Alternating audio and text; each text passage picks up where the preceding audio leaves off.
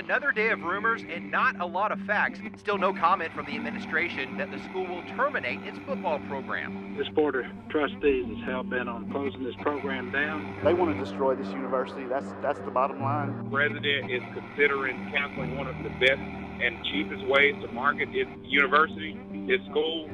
That just makes no sense.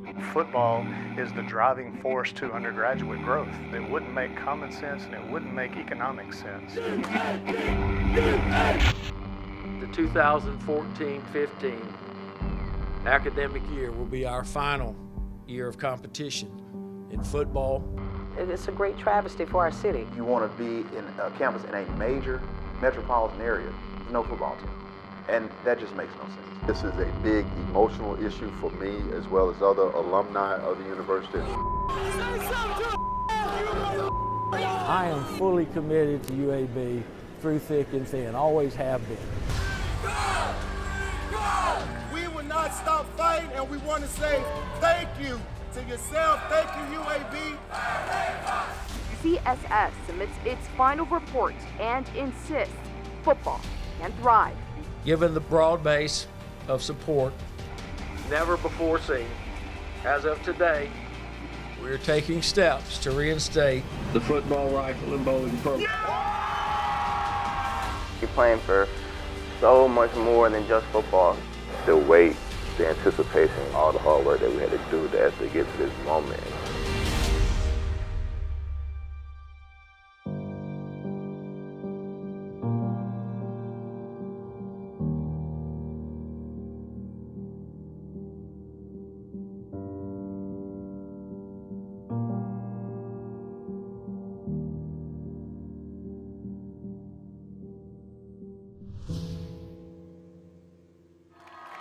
Just so proud of them and you know, just hate that we're going through this.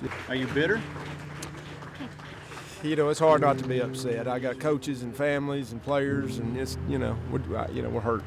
It was terrible. I mean, I don't think there's any way around it. You know, it was terrible for guys that were leaving. Your legacy is now changed, and I fought to help make this a national team.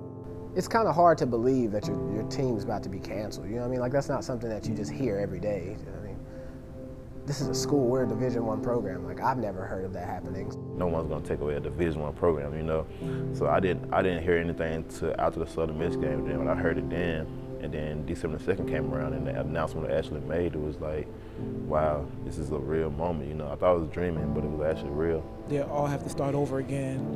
Don't know what school they're gonna go to or nothing like that. I mean, it was devastating. It's not on the same level as like someone dying, but tears are running down everyone's faces. You know, a lot of those guys I haven't seen since, might not ever see again, and it just felt like if you had a family and like a tragedy happened and your family just split and you didn't see a lot of those people, that's really what it felt like. We just leaned on each other. I feel like after that meeting, a few of the guys kind of just hung out. We just talked about stuff, and then guys start making big decisions within the next 24 hours after that announcement, because so many coaches was just swarming in here. If you would have been around the city, like, it was mayhem, because instantly all our phones started ringing from different schools. Coaches were up here in hotels, coming up and say, come see me in this room. It was weird. Like, phones were just ringing. Coaches, you look around the city, go walk around campus, you'd see coaches with all these different teams and gears on. A lot of schools who pursued me, and they was like, we need you to come, we want you to come now. I was like, I just can't make a decision in 2-3 days, like, I want to come pay for your university. I woke up out of my sleep one morning and the coach was like, can you meet me right now? I was like, I don't even know who you are. He was like, I'm outside of the library, come meet me, I want to talk to you. I was like, I mean, I guess so. I got to do that now. I don't really have anywhere to go. So Jordan Howard, I remember they were like, Texas called him. They were like, Baylor called him. I was like, man. The day after UAB decided to end football, students continued to question the move. This is Alabama. We're in the South. This is a football state. The reasoning behind the shutdown that was published in the paper and was pretty much the communicated line was that, financially the program was not viable. The Board of Trustees and Dr. Ray Watts had decided that we would operate as a business, and if we operated at a loss, we couldn't be here. The reason largely for the problems, the issues with the small crowds and the lack of success in recruiting was the facilities. And I had heard over time that the university athletics had not been supported. Most of us said, boy, that's a shame that it shut down, but kind of accepted the fact that it was shutting down as opposed to really looking into the real issues around it. University commissioned a report, and it's been infamously known as the Carr Report. And the Carr Report was a study that was commissioned by the university to just look at the overall viability of the entire athletic department. I think there's some more subjective things that need to be considered. You know, I look around and I don't really call these guys my teammates, they're more of my brothers. You know, there's nothing I wouldn't do for these guys, and I know they feel the same about me. And I know everyone in this room right now supports UAB, and this is UAB football family. The decision by UAB President Ray Watts to terminate the football program caused protests by many supporters. I tell people all the time about UAB fans that we've all got all kind of different fans, but this is an intelligent group. UAB football is important, and it wasn't, you know, we weren't alone. There were others. You know, there were a lot of people that recognized that UAB football needed to come back, that we could raise the money. If we were going to bring the football program back, we had to raise $18 to $20 million, and we raised that money literally from the community. In May, the UAB Football Foundation starts raising money. So far, they've raised more than $22 million. Credit needs to go to Ray Watts. He got discredited a lot. A lot of credit needs to go to Ray Watts for A, having the courage to bring football back, and two, really rallying the troops and rallying the Board of Trustees and working with us. Given the broad base of support never before seen, as of today, we are taking steps to reinstate the football, rifle, and bowling programs. We saw the importance of this game we play to this community, to these students, and I was so happy for these people who had fought so hard.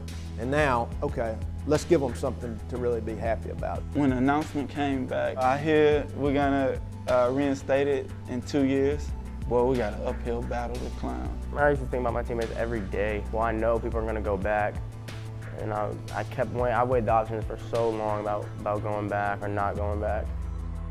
It just kind of shocks me sometimes because, you know, you get them and they come back and say, hey, everything we talked about, everything you said, for them to believe that and see that, you know, that means everything to me because that's why we do this.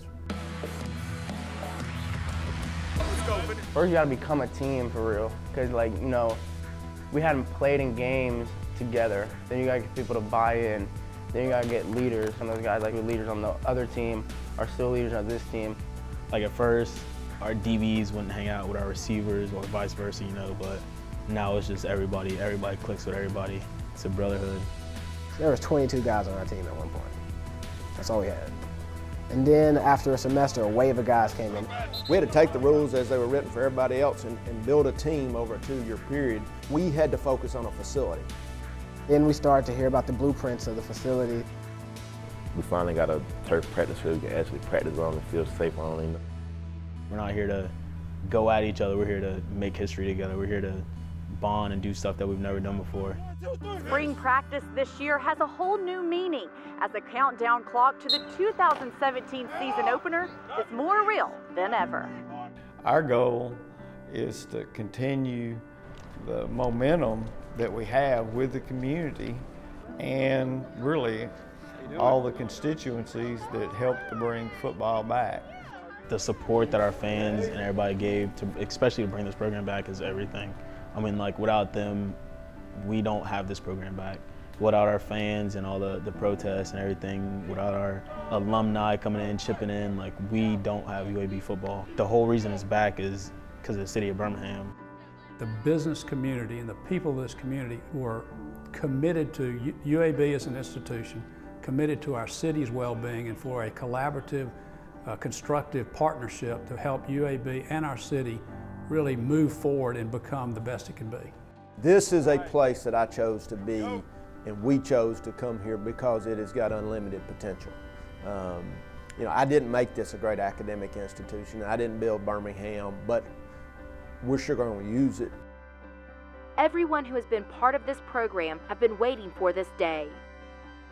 Leading up to the spring game, we just didn't know what to expect. And then when we pulled up, we didn't expect to see as many people at the spring game. Like, we had to open up more parking lots for people to actually park. It was like amazing to see the support and stuff that people was, you know, pouring out for this program. It was like a real game day for us. It was unreal, just seeing how many fans came to the walk, seeing everything. It just, I could see the look in everybody's eyes that they just, all the hard work and all the effort that we had put in was finally coming. Seeing all those people, you know, for a spring game, you know, when we first got here, there probably weren't too many people, like, in the stands, period. But for a spring game, there's 8,000 people. That was probably the biggest joy of the whole spring day. You're not just playing for, you know, just the university, you're playing for the whole city, you're playing for everyone who is fighting for you, the people fighting for you on Twitter that's never been to Birmingham in their life, never been to the state of Alabama, tweeting stuff about it. You're playing for so much more than just football.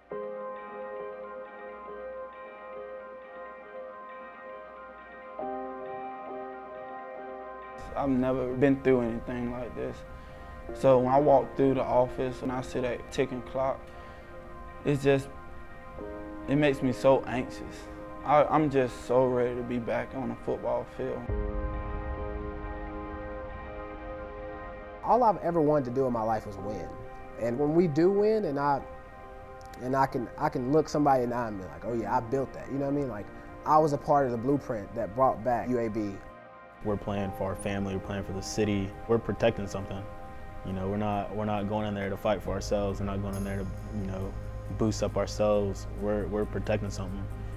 A lot of players, when they go to college, you want people to be able to put their mark on a program. Well, this is like all of our opportunity to really put a stamp and a mark on UAB. This 17 group is going to set the standard, and I want them to know that. That's why we say you are playing for a lot more people than just yourself. This is your legacy. You're already winners. You know, somebody said the other day, well, you know, we need to win next year to really make this thing right. I said, well, we've already won.